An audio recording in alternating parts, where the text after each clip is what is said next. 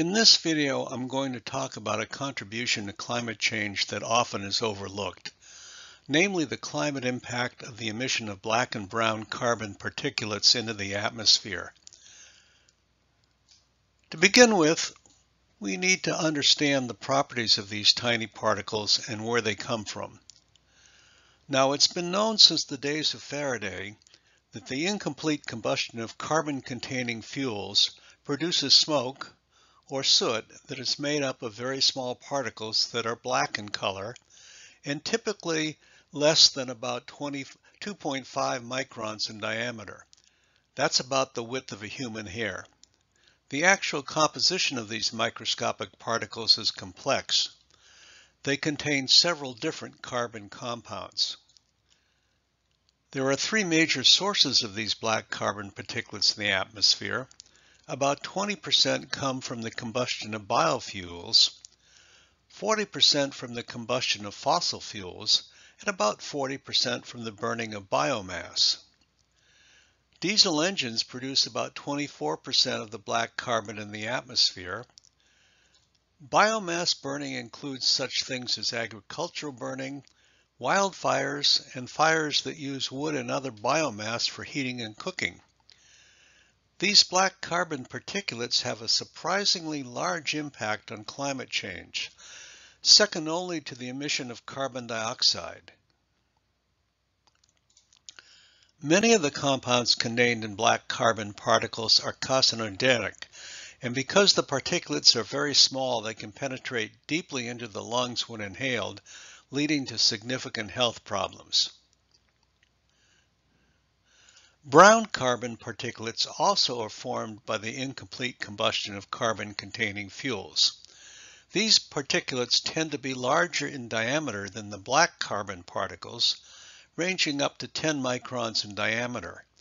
They range in color from dark copper to light beige and largely result from the burning of biomass, particularly wildfires. In contrast to greenhouse gases like carbon dioxide and methane, which remain in the atmosphere for decades, black and brown carbon particulates remain in the atmosphere from only a few days to a few weeks after they are emitted, but nevertheless they have a major impact on our climate. People have been using wood and other biomass fuels for heating and cooking for ages. So you might ask why they only now are contributing to climate change. Part of the answer lies in world population growth. At the start of the Industrial Revolution, there were only about 1.25 billion people alive on the planet, while now there are close to 8 billion people alive on the planet thanks to improvements in sanitation and medical care.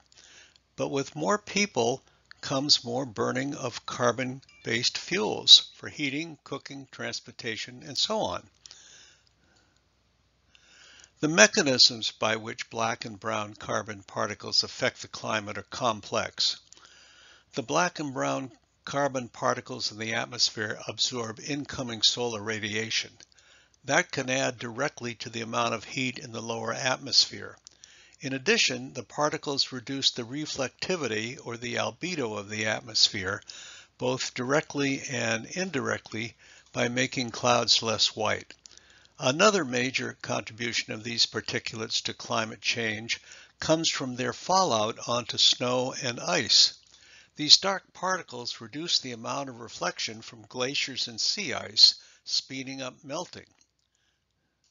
When these various factors are considered, we can get estimates of how much black carbon particulates contribute to the warming of the planet in watts per square meter. The table shows current estimates from both the Intergovernmental Panel on Climate Change, those are in the second column, and NASA scientists, those are in the third column. By most estimates, black carbon ranks second only to CO2 in its overall contribution to warming, and that's really surprising. In the past few years, climate scientists have begun to study in detail the effects that black carbon particulates have on glacier melting and Arctic warming. The results from these studies confirm the significant role that black carbon particulates contribute to the melting of Himalayan glaciers and Arctic warming. The chart on the right shows data from 10 different glaciers in the Himalayas. There are two different kinds of light-absorbing particles that contribute to this glacier melting. One is just ordinary dust, while the other is black carbon. The top row in the chart on the right shows the observed reduction in albedo or reflectivity from each of these 10 glaciers.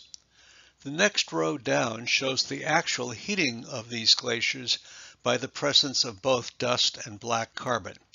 The third row down gives estimates of the amount of water melt that is due to dust and black carbon. The bottom row shows the most important results, namely what percentage of the glacier melt results from dust and black carbon deposits.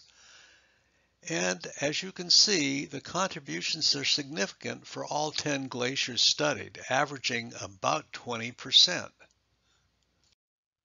The black and brown carbon particulates that are affecting the Arctic region come mainly from wildfires in and near the Arctic. Since the year 2000, there's been an interesting change in worldwide wildfire behavior as a result of climate change.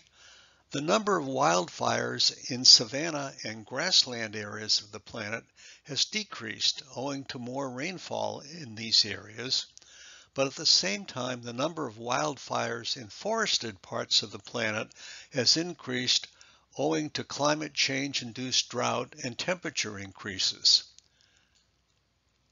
From 2000 through 2017, there were an average of 100 wildfires per year in and near the Arctic. Starting in 2018, the acreage burned in and near the Arctic has been increasing. Many of these fires have been caused by lightning strikes in very remote, inaccessible areas, so they burn uncontained for long periods of time. In addition, many of the fires burn in soils that contain a lot of peat, so they never completely burn themselves out. Since these Arctic wildfires produce both black carbon and brown carbon emissions, climate scientists have begun to study how much the brown carbon particulates contribute to warming and ice melt in the Arctic. The image to the left shows some recent results from atmospheric absorption studies of brown carbon particulates in the Arctic.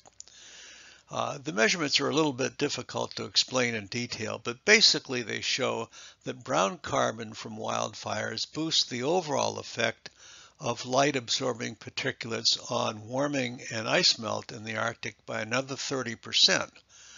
This helps to explain why the Arctic is now warming about 4 times faster than the average for the whole Earth. I hope you have found this video informative. If you have any questions, please write them in the comments section, and I will do my best to answer them. In addition, if you haven't done so already, I would appreciate it greatly if you would subscribe to my YouTube channel. Just click on my picture in the circle below to do that.